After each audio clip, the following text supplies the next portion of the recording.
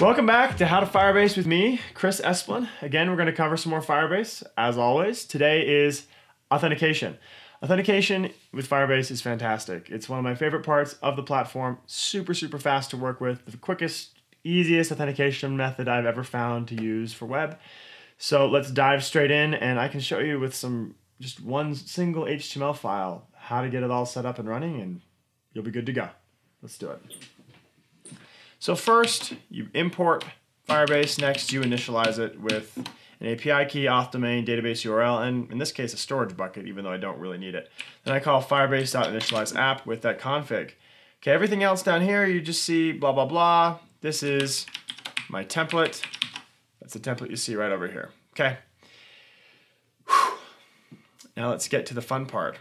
So you'll see here, if I want to sign in, let's see. Just to see how this works, let's do sign in with chris@quiver.is, password, whatever, user. Okay, sign in. So you'll see I've got my email and my password here. If I do not have them, I'm going to throw an error. And then I just call simply firebase.auth, sign in with email and password, pass in an email and password. I get a promise back. In this case, I don't need to handle the success. I'm just going to handle the error and whatever, log it out. So that is how you log in with an email and password. Now let's go back here and focus on this part. You'll see register is very, very similar, except for a little bit of account linking code here I've got in the catch handler. But all you do is you take your email password, you pass it into create user with email and password, and then success should just happen. If it doesn't, if you have a problem, we're going to log out the error.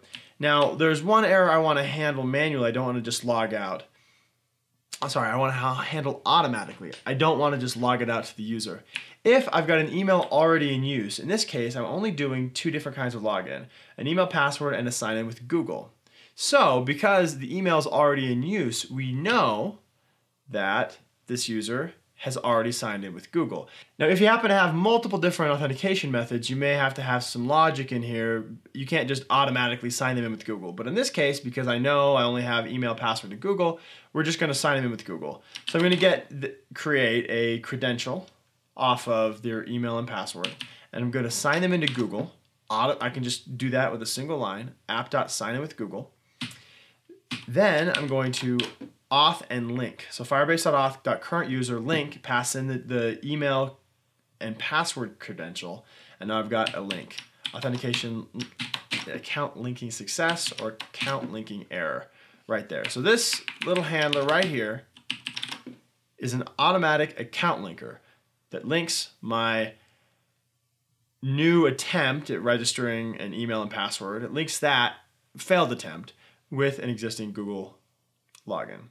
Now check it out. When I want to actually log in with Google, app.signin with Google, which is the same thing I used right here. When I want to sign in with Google, I just get the provider, I add a couple scopes, in this case, profile and email. There are a whole bunch of scopes you can look up. Google all has this very well documented, so you can get access to all different parts of a user's Google account, as needed, of course. Then sign in with pop-up provider, just pass the provider in. Now this could be a different provider. It could be a Facebook provider, a GitHub provider, a Twitter provider, lots of providers. In this case, we're using Google. You sign in with the pop-up, pass in the provider, grab the error. That's it. You want to sign out? Check it out. Firebase.auth, sign out. That's all you got to do. And then here is the really fun part, the part I want to show off at the moment. On-auth state changed. So Firebase.auth, on-auth state changed. This is sort of the crux of Firebase authentication. Every time the auth state changes, this callback gets called with or without a user. If there's no user, that means you're not logged in. If there is a user, you're logged in. So over here you can see in this page, I'm currently not, you'll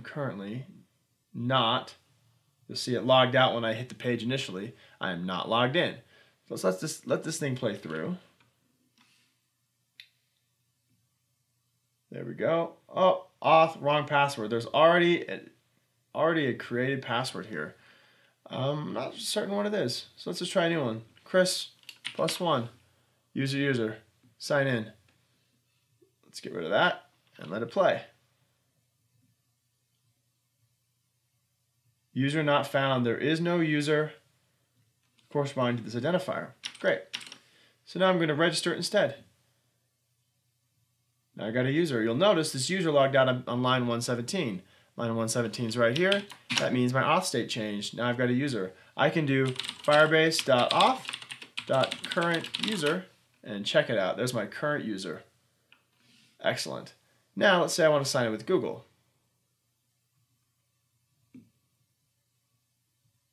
We've got lots of Google accounts sitting around here. Let's just sign in with this one. There we go. So now I've got a linked, it linked all automatically. I've got a linked user account. You'll notice I got all this garbage here, and the email is chris@quiver.is that I signed in with. There we go. Now,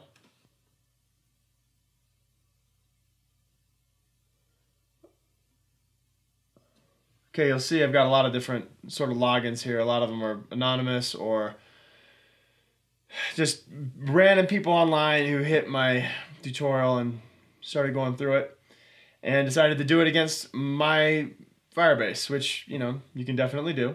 So I've got this one, Chris+1@quiver.is. See that one got created there. I've got Chris@quiver.is. I've got an email password and a Gmail. These are anonymous logins that have been created, and you know what? They can just be deleted. There's really no reason to hang on to anonymous logins. All right. Check over here in the sign-in method. I've got email, password, Google, Facebook, Twitter, not GitHub, but anonymous, enabled. And I've got to enable them for my different domains, test domains, whatever. I can control my email templates as well, because there are functions, and you can see them on the Medium post I've got accompanying this video. There are functions for resetting passwords and emails, and they're all very simple. You just call them and get a promise back, and you're done. Okay. Let's fuss with this a little bit more. Okay, I've already signed in, registered, signed in with Google. We can sign out. See, when I sign out, my user now goes to null. Now if I go here, that's null. Sign back in again. There we go. Got another user, and we're done. So this should be all that you need to know to get started with Firebase Authentication for web. I have an accompanying medium.com article that should let you copy paste some code out and really get a jump on this exercise. Let me know in the comments if you have any questions, and please subscribe down below if you like what you see. Thanks a lot.